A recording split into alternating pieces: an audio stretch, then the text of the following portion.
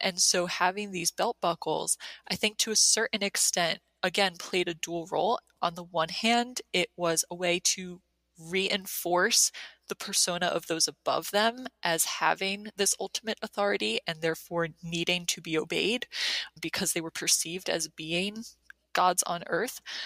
But it also, I think, was a way of trying to, I guess to a certain extent, ease the concerns that individual members might have at being forced to do some of the things they were told to do, because they are the people who are, so to speak, on the ground doing the things. They are the people who are looking at the prisoners and interacting with the prisoners every day. They are the people who are being ordered to shoot people at point blank range oftentimes, who are not armed, who are just innocent civilians, who are there now being asked to kill. And so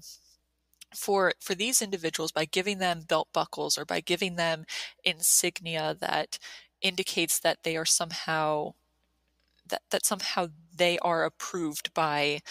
God or whatever deities you may or may not believe in, that somehow what they were doing was okay and was justified and would make them less likely to balk at the idea of having to do these things.